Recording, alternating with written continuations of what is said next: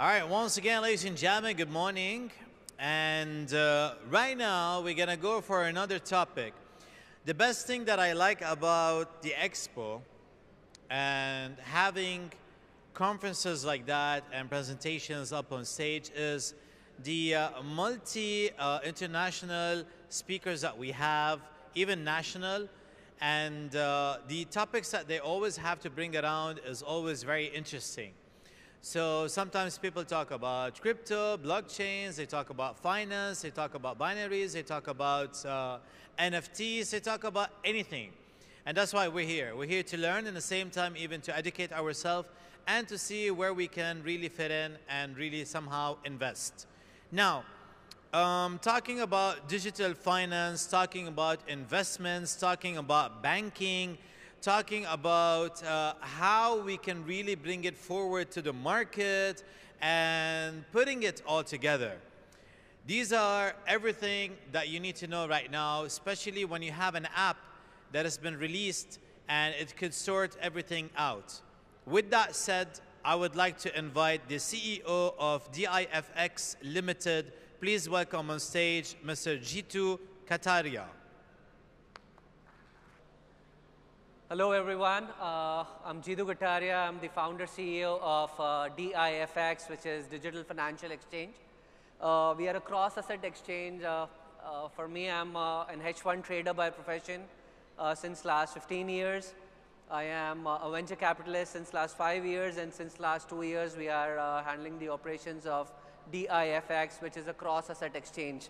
After trading for almost 5 years on different exchanges, what we felt that there were lots of loopholes on these exchanges wherein if we want the mass adoption and if we want that security and trust, we need to have an exchange wherein we have all the insurances in place and we have people who are able to adopt the cross-asset exchange. That's where the inception happened of DIFX. Today, DIFX is having two platforms. One is the institutional platform, wherein we have more than 50 top cryptocurrencies listed, and we have an MT5 platform wherein we have 600 assets listed over there, ranging from more than 100 perpetual futures of cryptos and more than 500 assets in terms of stocks, indices, commodities, and we have more than 18 pairs which are cross-asset, wherein you can play with Bitcoin and gold, Ethereum, silver, and so on. Our main vision was to have a mass adoption in the industry, and having seen that we have more than 200 million users on crypto assets right now trading across the globe. But if I go on the traditional side, we have more than 2 billion users who are trading on multiple assets, on stocks, indices, and so on. And to bring in these traditional users on the crypto side, we need to have a bridge of cross-asset wherein we allow users to shift between these assets seamlessly. That's what we are doing on DIFX, wherein we brought in one of the largest custodian in the world, Fireblock, which works on both the platforms, on MT5 and on the DIFX spot platform. And today, users who want to trade on the traditional assets on DIFX needs to have the crypto assets if they want to go on the cross-asset side. So that's where we feel that going forward, each and every exchange should have these exotic pairings and exotic products to get these mass adoption of cryptos.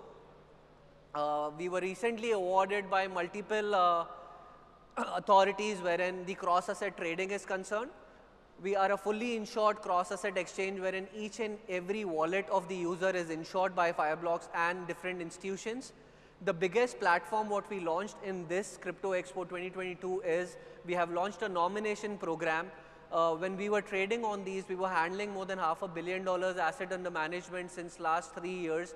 And what we have seen that there are n number of large exchanges across the globe, but they don't have any ecosystem that if anything happens to our users or if anything happens to me, where all these assets will go.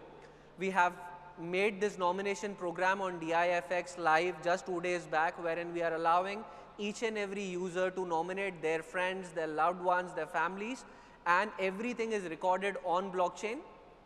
And through that, they can have an easy nomination program and each and everyone can come and claim if anything happens to the user. You can go on DIFX exchange and we have full article on that, that how this works. We were yesterday covered by Cointelegraph, wherein they wrote the whole article on DIFX that how this has solved the problem, wherein 89% of the crypto users voted last year that they were concerned about the assets lying on these exchanges, that what will happen to these assets if anything happens to them. We are trading on cryptocurrencies, commodity, forex options and stock derivatives.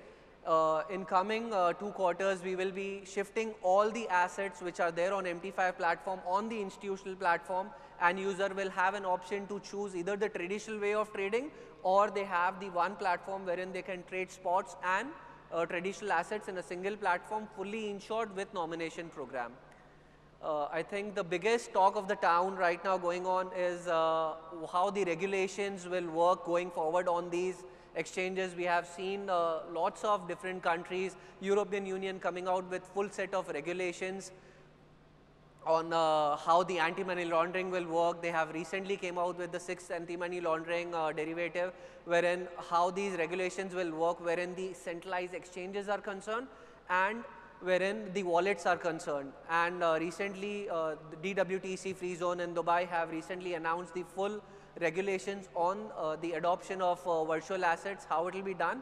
But what personally I feel it is very important for each and every regulator to understand the user-friendly regulations which allow them to seamlessly comes on the exchanges to trade on different assets, and they allow the banks to allow these crypto exchanges and the users to freely transfer the assets and their funds from one exchange to another. That's where the real regulations will work going forward. So that's where our view is that each and every regulator who's coming out with the regulations, they need to take care of their own centralized banking system also, that they allow the banks to follow these regulations. Because we have seen in lots of countries that European Union have came out with a full regulation, but still the banks are not supporting the crypto exchanges, wherein the scalability model over there is much lower as compared to what regulations they have announced. So we need to see what each and every regulator is doing. India being one of the largest populated country, I think going forward they will have that mass adoption in crypto will come from these countries like India and Africa.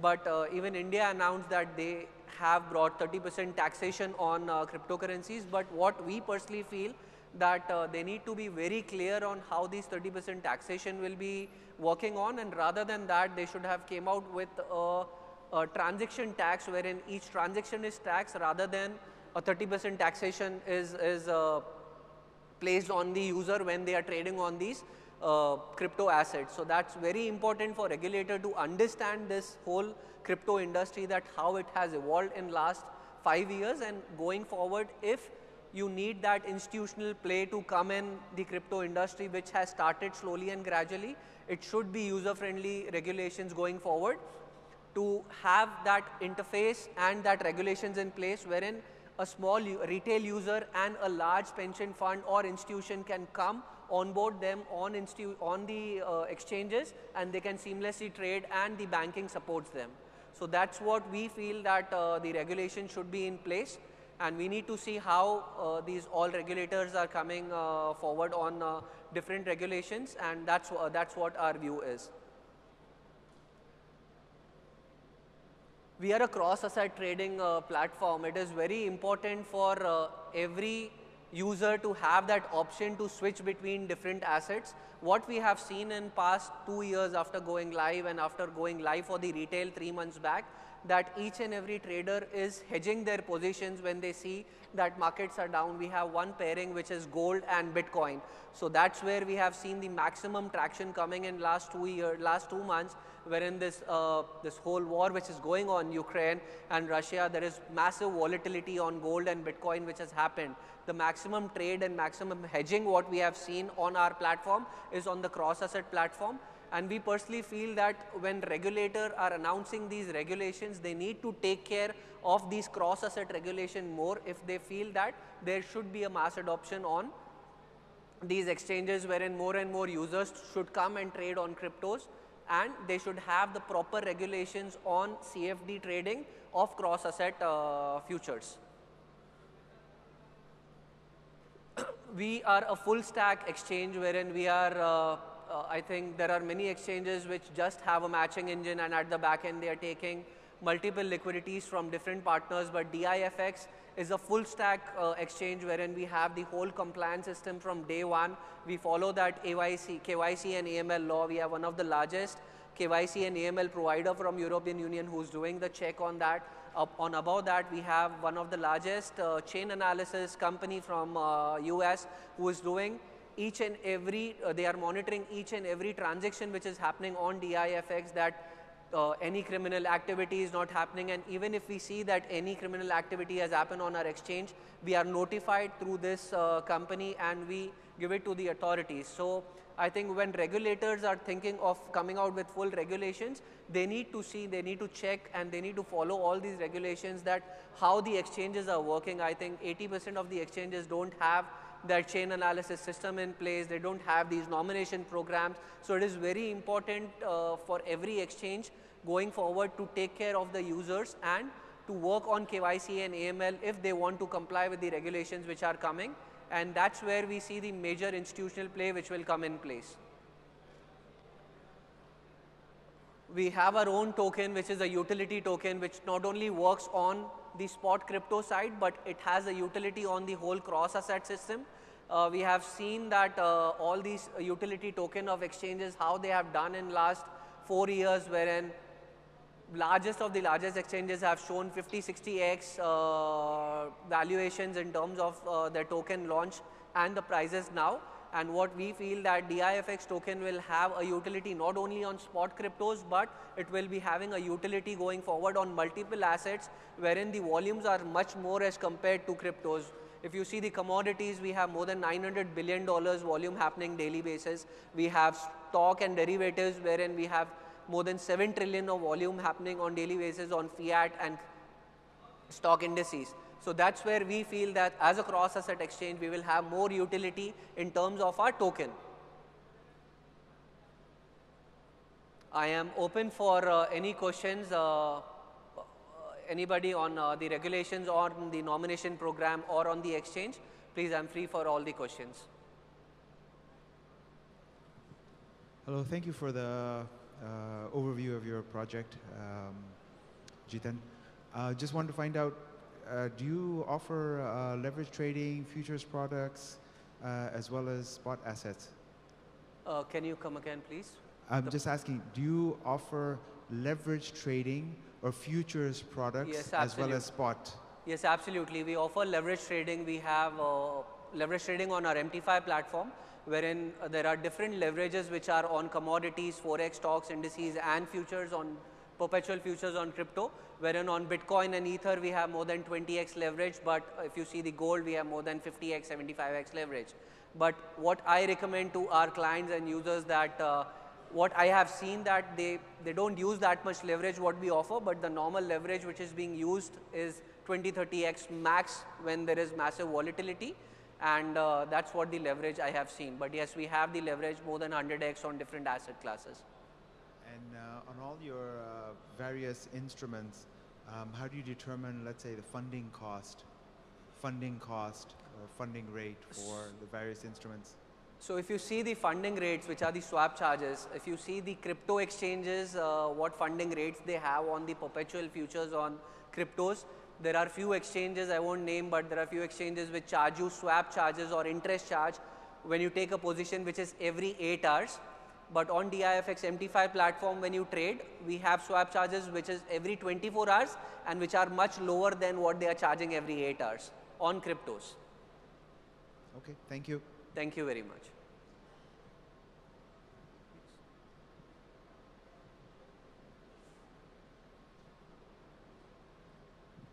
Hi. Hi. Can you please explain about these nomination programs? Yeah. Is it only available in your platform, or particularly all the other exchanges are also adapting in UAE? As of now, the way we are doing it is only available on our platform, because we are doing blockchain-based nomination program. There are few exchanges which do nomination program, but they are not nomination as such. They have a manual process wherein they write that if anything happens to the user, they need to put a request, and then manually they will check and they will give the solution. But what we have done, it's a proprietary software what we have made in last 1 year, wherein everything is blockchain based. When a user onboards on DIFX exchange, they come, they will have an option on web, they can start the nomination program, and they can nominate up to 5 family members or friends, wherein when you nominate, there is a request goes to the nominee, wherein they need to come and onboard on DIFX, and they need to do their liveness check, and they need to complete the KYC. And that's where they will not come to know how much percentage a nominee is giving to the user, but they will get a notification that you have been nominated by user 1. And if anything happens to you, there is a whole process which we have given on our website, that how the claims will be settled. And in each jurisdiction, there are different programs, different regulations on nominations, which went live in keeping all the regulations in place. Thank you. Thank you very much.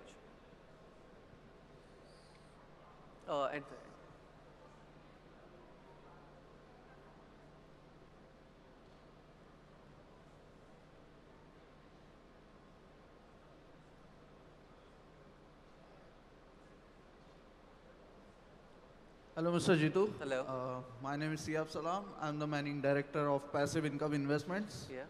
Okay, as an investor, the first thing comes into the mind is investing money. Absolutely. Okay. So, does your platform provide account management facility or something like that, copy trading?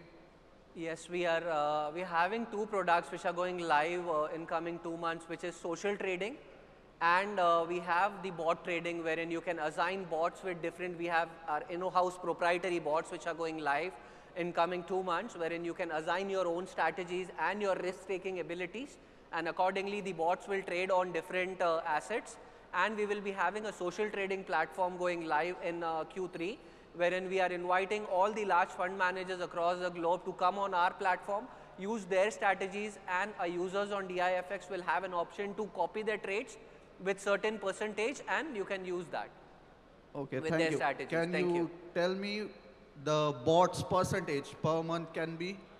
As of now, we have been doing it in our prop book since last 2 years, and on an average, the returns which comes is roughly, on an annualized APY, it is roughly between 20 to 60% annually. So that's what returns we have seen. If we are hedging it 100%, and if we are going unhedged, the returns and the risk-taking ratio is much higher then. Okay, thank you. Thank you.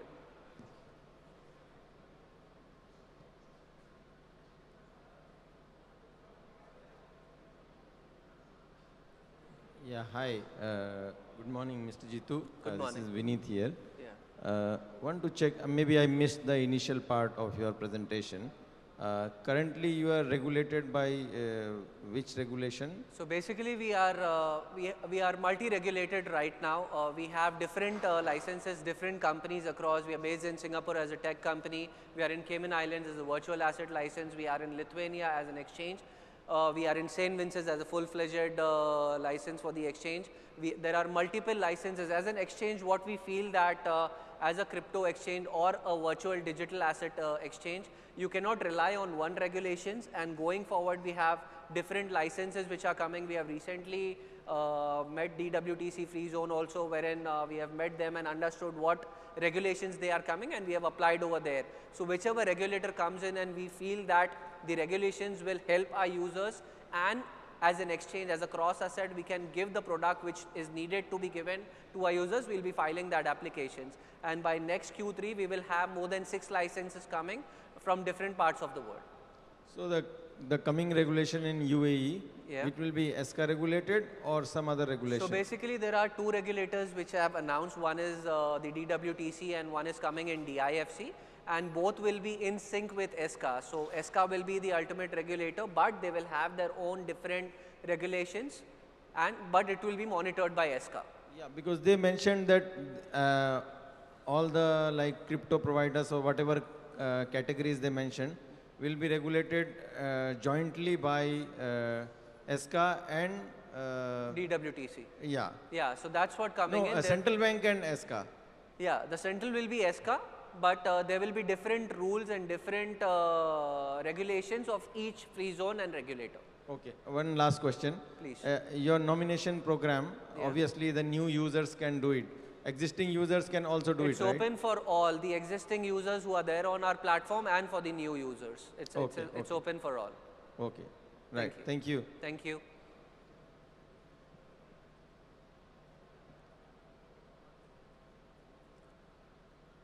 I think we are done.